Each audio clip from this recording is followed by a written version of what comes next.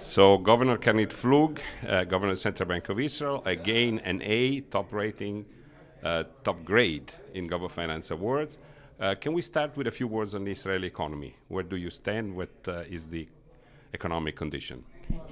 I would say generally that given the situation of the global economy, the Israeli economy is doing quite well. We've seen moderate growth of about 2.5% to 3%, strong labor market, growing employment, very low unemployment, rising wages. So I would say that we're doing quite well. So all this discussion about too little growth for too long doesn't affect or doesn't refer to Israel for sure. Well, I think growth could be stronger, and actually one of the disappointing developments is productivity, which has been very, very moderate. So we are growing, but it's mostly on the basis of growing consumption and services sector. Exports are not doing too well, and that's obviously related to the state of the global economy.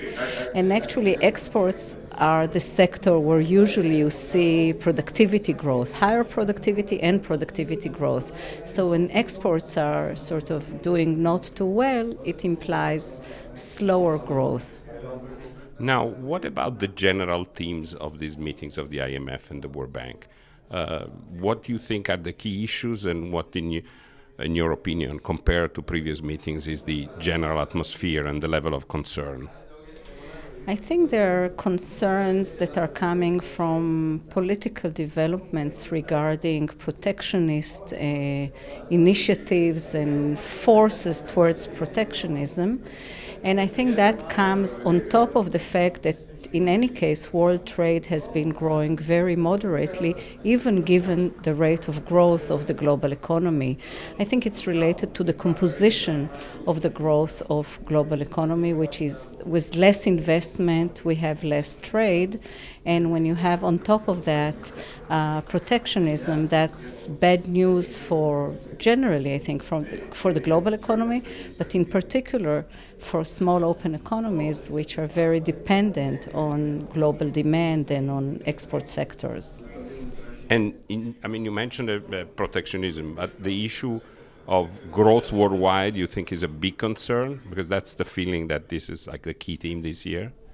It's the combination of very moderate growth and even more so very moderate growth of trade. And I think that's compounded by these movements which may not yet have their results on the ground, but I think there is a lot of fear that these movements towards more closing economies, more protectionism, are going to actually get stronger hold, and that's definitely bad news for the global economy as a whole. One last question about the negative interest rates. Some of the emerging markets and emerging economies have complaints on the effect that negative rates have on their economy. Do the negative rates have any effect on the Israeli economy in terms of investments, in terms of savings? Yeah, the very low rates and the ultra-expansionary monetary policy in major countries certainly affects us, mostly through the foreign exchange market. There is a pressure towards appreciation.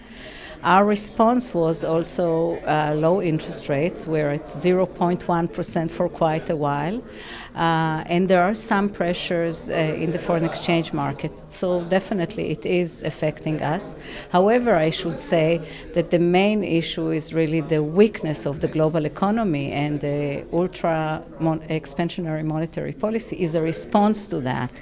So to the extent that it helps the global economy to grow a little bit more, it's understandable. Thank you so much. Congratulations.